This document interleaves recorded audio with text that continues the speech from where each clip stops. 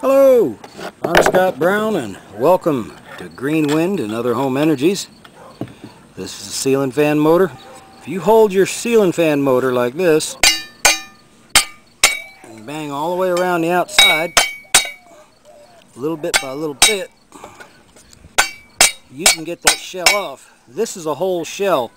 It doesn't have a piece of stator sticking out the side. The shell actually overlaps. You can see by the paint line. There we go. Prying these, you can bend them. I'd rather tap on alternate sides till it comes off. That's the hole for the bearing. You can see these holes right here are the holes for the blades to go on. Underneath that, I have all these. When you put your blades on, you don't want your bolts to hit these. You're going to have to use different bolts. Save the bolts that came out of that other piece so you can match the thread. Take that piece down with you down to the hardware store to get your stainless steel bolts. You need strong bolts. Okay, on this one, I'm not going to go into too much.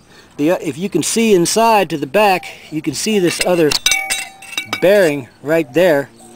It's the same, this bearing on the shaft is the same distance as this is over here. You can take that other side off and put it on this side if your wires are on the same sides as your bolt holes are. That's just a small point. Now I'm going to get into something else for somebody else. Here's one somewhat completed. Take you a nice quick close-up. Explain a few things quickly.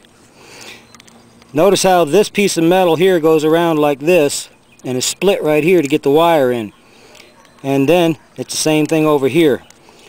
These two pieces of metal join right here and come through and out here, so that a magnetic force on this pair run through these two coils. Then I had them set up like this. From here to here, magnetism flows through these coils. These coils here on the outside.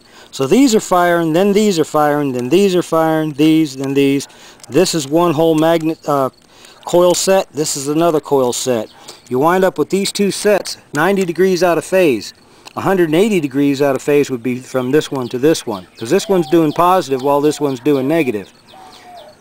While these two are at zero, while this coil phase is at zero, these ones are at peak. Anyway, just to show you, it doesn't take much to light up all of these in series. These are 3.6 volts a piece. I'm just kind of doing this. It's about 60 RPM worth. One rotation per second. Going twice as fast as 120. And there we are. This is steel banding. It takes the place of our stator material, our induction ring. I throw the induction ring out. Now you notice the bolt hole. I don't want to put these magnets in path of the bolt hole. I can add another set of magnets right next to these, and north, north, south, south, north, north, south, south, all the way around, because these are pairs of stator material.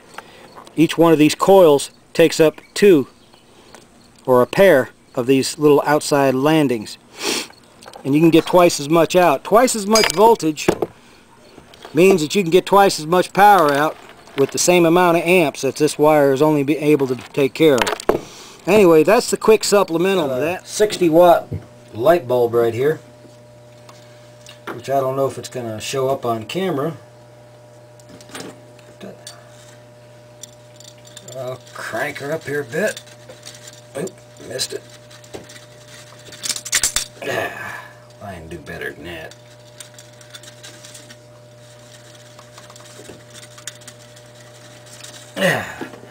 Anyway, that's off of one winding. Another thing, this magnet goes to this coil.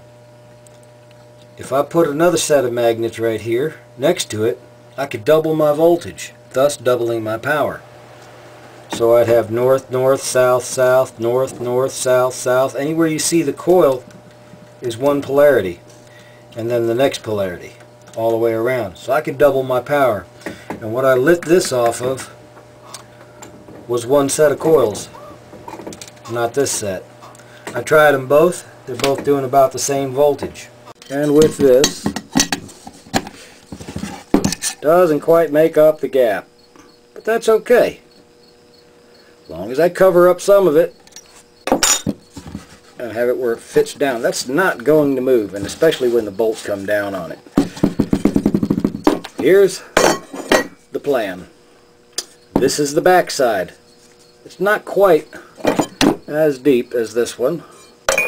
So alright, this is the side that I want my wires to go out. And also there's no bolts coming out of here. So on this, I have rerouted my wires out this way, coming out this side. And because there's no bolts on this side, this is where I've got all these connections on the same side. Now, if I need to make this thinner, there's an option. And the bearing used to come to right here. I have ground down to about here. And actually I went about that much too far, but that's okay. What I did, I stuck it on the bearing in a clamp, and I spun it as I ground down to here, watching and measuring the whole time with calipers to make sure it was nice and even. Then I slowly turned it and looked for the high points and just knocked them off. Then I tried the bearing. It's a little tight. That's okay. We knock her down. I'm going to put this inside here. Now if you want and you have enough room on this side, you can put your rectifiers in here and then run wires out. I choose to do it outside the motor where I can work on them and do what I want. Alright, I'll be right back.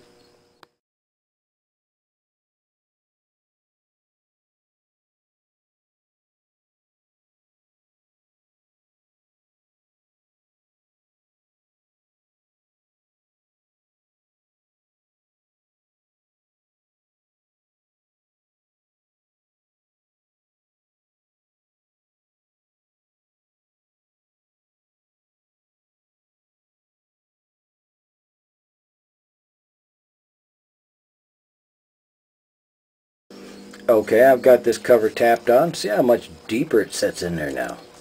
Let's get this ring all the way down. We haven't glued this yet. We need to.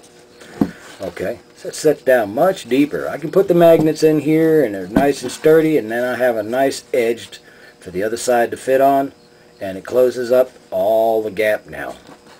Notice I did all the grinding on the back side. This is the side where all the bolts come through for the wind turbine. It's best to mount your blades and then grind your bolts off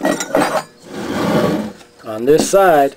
Get rid of as much as possible. Leave about that much sticking through for strength, and you ought to be fine.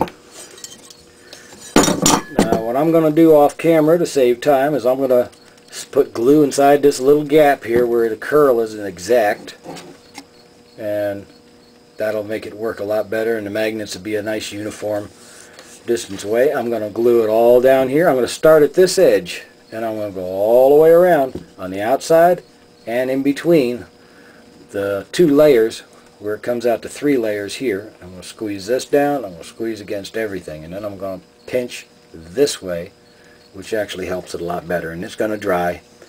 After that, I'm going to start putting the magnets in, and I will super glue them so they won't move anymore, and we'll put the cover on, and we'll go ahead and hook it up and see what you can do.